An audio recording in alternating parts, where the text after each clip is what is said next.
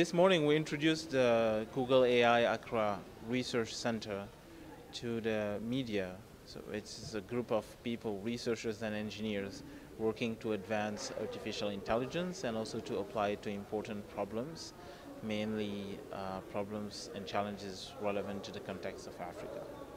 The office is based here, but we work and collaborate with institutions across the continent. The team itself is very international.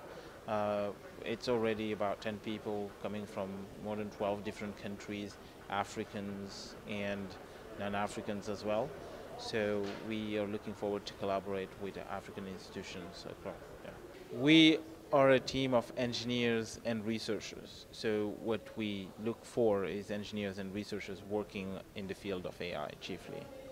Well, our goal is to advance the frontiers of this science. So we expect to have an impact, a scientific impact, but also we expect to, through collaborations with different institutions working on local challenges, have an impact beyond our own field by applying the technology to agriculture, to health, and to other areas where it can be useful.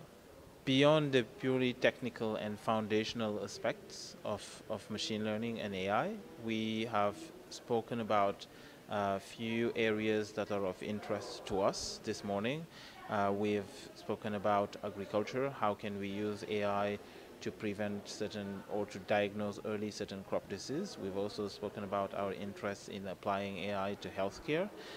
There is a huge potential in using it in education, and we also spoke about using AI to analyze satellite images in order to inform to inform policies, like in humanitarian perspective or in census and things like that. So there is a lot of potential, and we're looking forward to working in all these fields.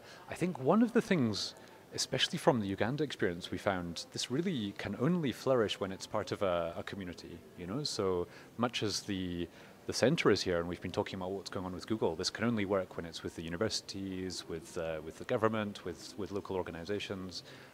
So really, I think the success, you know, either we all succeed together or we don't. Yeah. So hopefully we can bring people on board. We're going to have people visiting. We're getting involved with the universities. Should be training opportunities, things like that. So it's early days, but hopefully we'll make progress. Yeah.